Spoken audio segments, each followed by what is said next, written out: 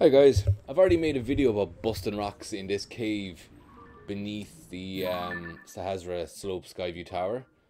I've bust through so many of the rocks now, trying to figure out what the whole deal was with this guy. The Rudo guy said to come down here to get into the tower, but there's nothing to be seen.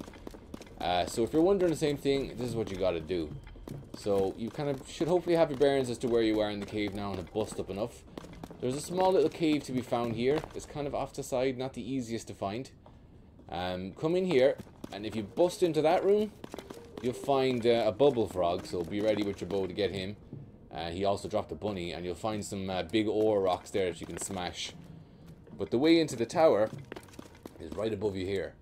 Now you can't destroy that rock, but what you got to do is use the UFO abduction power and ascend up through the rock here.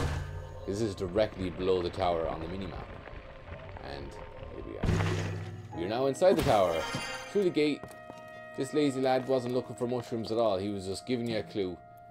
And now that you're in, you can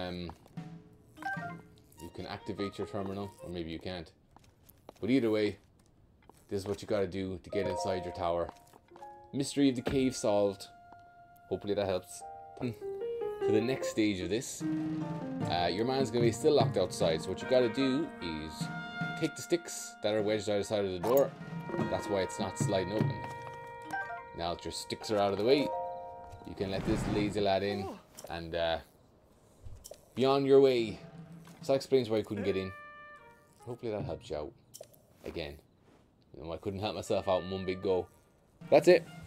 Again, talk to you later.